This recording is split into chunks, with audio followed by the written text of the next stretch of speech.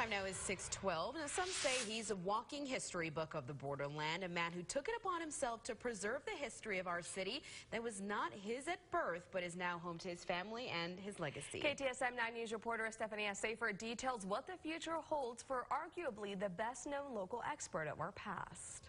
Well, I can see it. He scripted El Paso. He put El Paso on the map. He started chronicling our archives back in 1967 at UTEP. The first to gather every possible snippet of the borderland's 400-year history. Our stories couldn't be told if it weren't for him. And penning them to life. An author, lecturer, and historian whose byline reads, Leon Metz.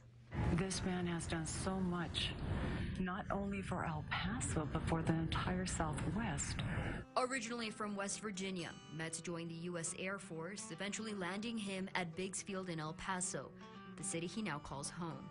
We have been publishing his works throughout our academic projects and publications since '91.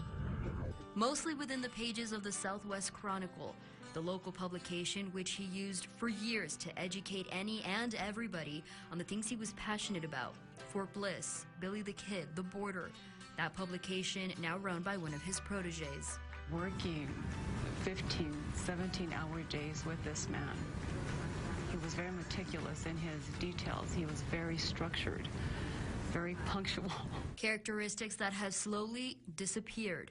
A man who dedicated his life to finding history, now losing his memory to Alzheimer's. I was with him at the hospital, and he asked me, he goes, so how's the publication going? And for those 7 seconds, it was wonderful. It was priceless.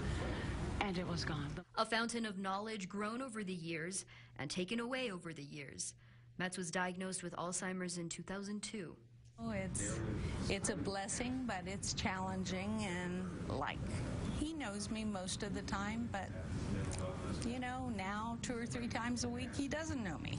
Metz's wife of 48 years, Cheryl. We have 3 children, and we have 6 grandchildren and 5 great-grandchildren. So we are so lucky. Continuing the Metz legacy. After our grandson started playing football for UTEP, then everyone says, are you related to, and what I was always used to was, are you related to Leon Metz? And I'd say, oh yeah, he's my husband. Now they say, are you related to Ryan Metz? But even with Alzheimer's, Metz, his work, and the feeling he left with those he inspired cannot be forgotten. He was giving like 150 talks a year. I mean, you know, that is quite an accomplishment. Stories documented in a re-release of the Southwest Chronicle. His articles and works restructured to appeal to the next generation of historians, all in Metz's honor. He was just such a wonderful storyteller. You could look and see just how attentive the audience was. And of course, he has a very distinctive voice. One that can still be heard outside the El Paso History Museum. This was the most man-killing intersection in the American West. Even though a lot of his books are out of print, he is to know that you can still hear him give a talk and be mesmerized by what he says. That is something that will live on, and I'm very proud of him. Stephanie Safer, KTSM 9 News.